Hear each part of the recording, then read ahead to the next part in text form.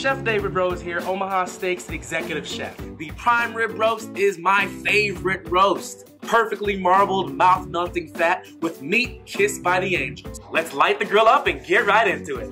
Allow the roast to come to room temperature, 30 to 45 minutes. Pat dry and season aggressively on all 4 sides with your favorite Omaha Steaks signature seasonings. Don't be shy. Preheat your grill to 250 degrees indirect heat and place the prime rib roast in the center of the grill. Grill the prime rib roast until it's 10 degrees below your desired cooking doneness. Remove from the grill, then crank it up to 550 degrees direct heat. Sear on all sides until golden brown. No sides left unseared.